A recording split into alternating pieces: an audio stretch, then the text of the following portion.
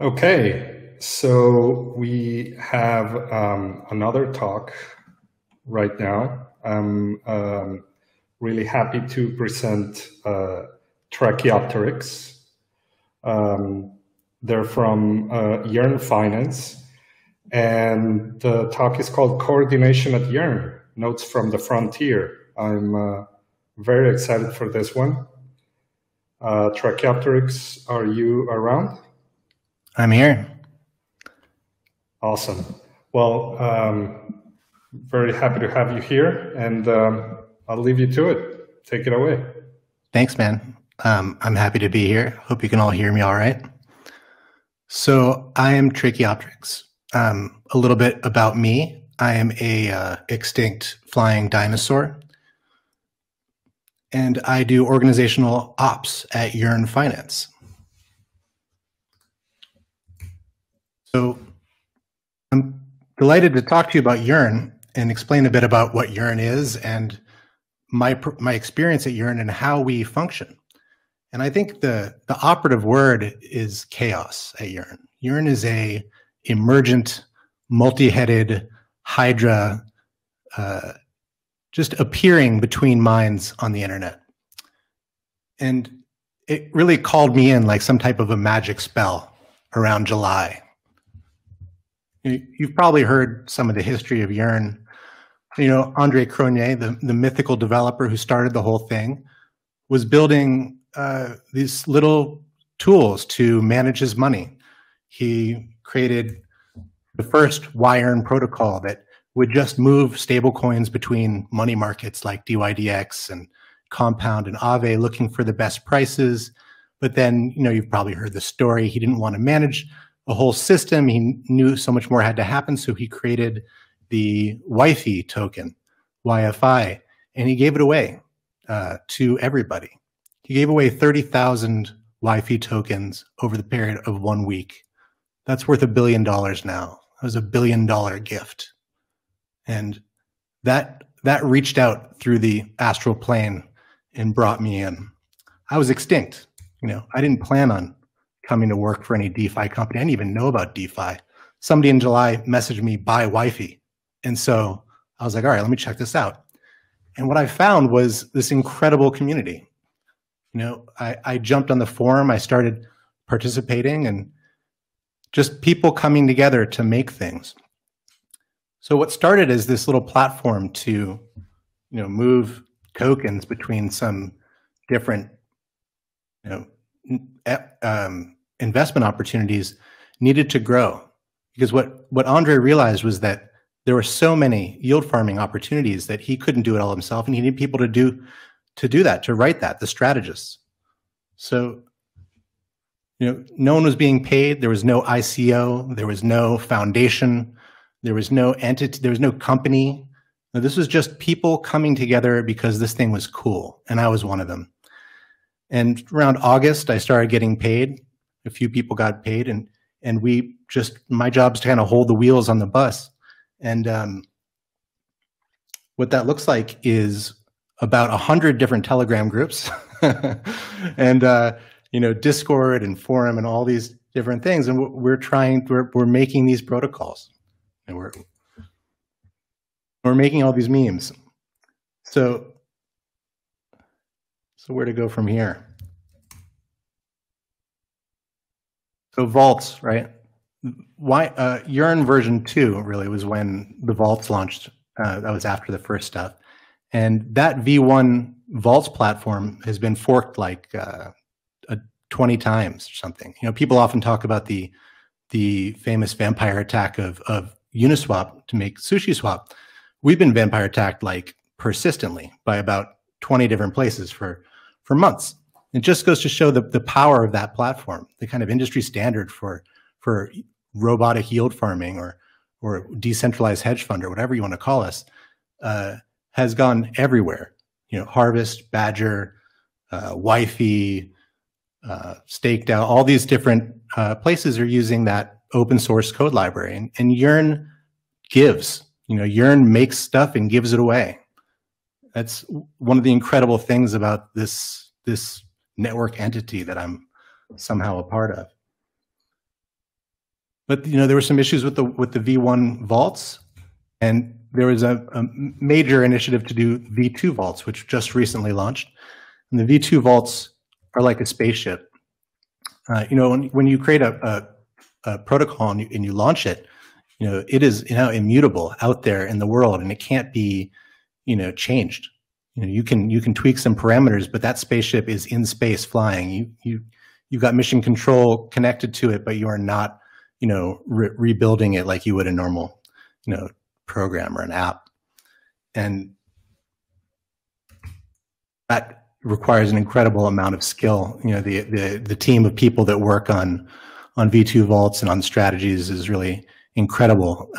We have groups of top strategists in DeFi helping each other, figuring out what strategies can work, what are the new opportunities, where can things go. And the entire structure of the Vaults platform is designed so that strategists can come in, anybody can come in and make a strategy that will earn money.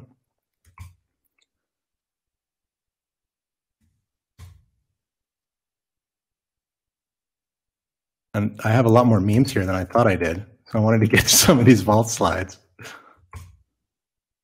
This is the last one. There we go. There's a spaceship. Those are our vaults going into space. And this is what this is one of Voss's diagrams showing what Vaults V2 is like. All the different. This is the simplified version. The different parts. Find this on Twitter. And one of the key things that we did too with Vaults version 2 is we changed the fee structure around. So in V1, strategists made a very small fraction of the performance fee. So all the profit that comes from a strategy, back then I think it was 5% went to the strategist, or less than that. But then in V2, we changed it so that 20%, there's a 20% performance fee, and half of that goes to strategists to really try and incentivize the best minds to be able to come and work at Yearn or partner with Yearn to make strategies. And then one of the other things that we're kind of known for is mergers. We did a bunch of mergers. And I think it's important to think about what Yearn is. It is not a company. It is not led by a board or a executive team. It is a group of people, autonomous people doing different things, and some leaders among them, particularly Andre, making things happen. And when you're a network like that, you don't need to do an acquisition. You don't need to have a secret board meeting. You can just start collaborating with people. You can start working together. So we merged with Pickle. Pickle is another, they're doing automated investment strategies and yield farming, and an amazing developer and team, and joined forces with them to help each other be more successful. We joined with Cream. Cream's a lending platform. We merged with Cover that provides coverage for protocol risk or other contract failures. And with Acropolis, which is an institutional investment strategy provider. And SushiSwap, the big decentralized AMM. And now we have this big team, all these different ecosystem partners working together to help each other make stuff. And recently, Yearn from the beginning, we were making a lot of money, but we didn't have much money to spend. All the money was going to dividends, and the team was getting paid a very small amount. And that was fine for quite a long time. People that were working here and really didn't care that much about money. We just wanted to make amazing things.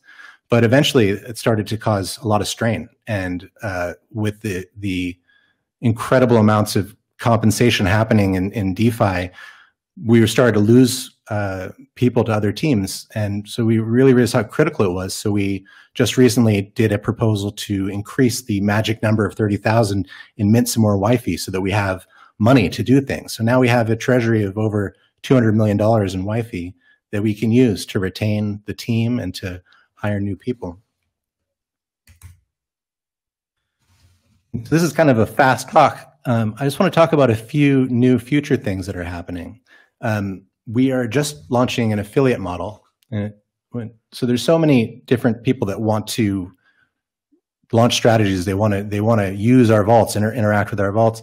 So this is a token wrapper system that's permissionless that people will be able to use to share fees from the TVL that they bring in. And we're pretty psyched about this. This will be launched very soon. So if anybody's interested, you can please reach out.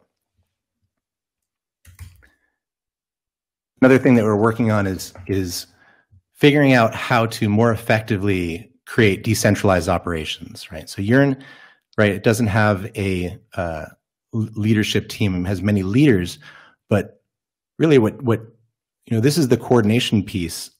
I came to Yearn and nobody told me what to do. Nobody gave me a job. And that's a common story for Yearn. I made the role that I wanted and I just started doing stuff. And so many people did that. And that has created an incredibly chaotic and amazing place with very little friction, very easy to do things. But as we've scaled and grown, it becomes a little confusing. Information transparency and organizational structures and communications, all these things are stressed a little bit. So there's a great opportunity to create new structures, new ways for people to collaborate using self-management models, decentralized operations systems, which is all being developed now. Hopefully share some more of this soon. And then that's really it. I'm happy to take questions. The last piece is that we're hiring. So please reach out to me on Twitter.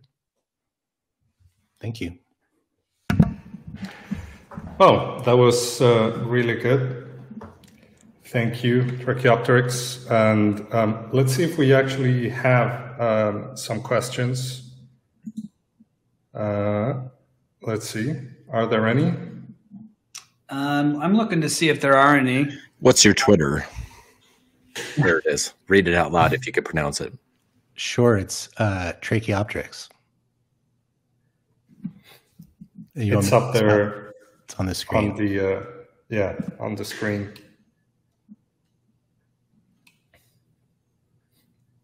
I'm looking to see if there's any more questions here. Yeah, Yearn is hiring. He just said that. That's another comment, not a question. Another question is acquisitions soon, question mark. You never know. Yeah, I would say chances are maybe good, but who knows? You never know. Okay, cool. Mariano, good to see you. Tracheopteryx, thank you for the notes from the frontier. We appreciate your contribution. Thank you. Glad to be here. You got it. Yep. Thank you, sir.